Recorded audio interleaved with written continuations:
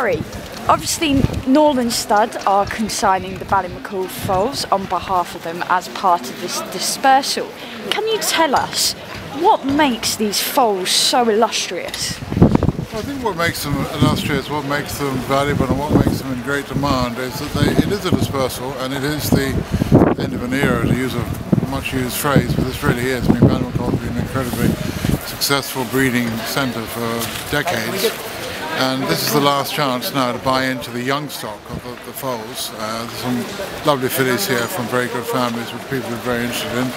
Next week obviously they're selling the mares. But this is the last chance to buy some young stock from those great families.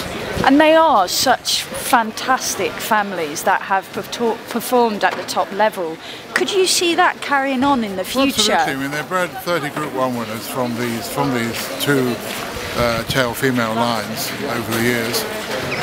And these foals will go on, they'll race, they'll win good races, and particularly the fillies will go on and breed, and those families don't die out. I mean, they're very, very strong families.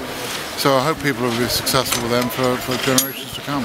And do you have any particular fond memories of the Ballymacall colours and the horses? Well, I remember growing up with them, absolutely, and great horses, and of the Sabelles and the wine stocks. I mean, it's part of my background, part of my culture as well. And I mean, I followed it all my life, and it's a great honour for me to be able to be part of this.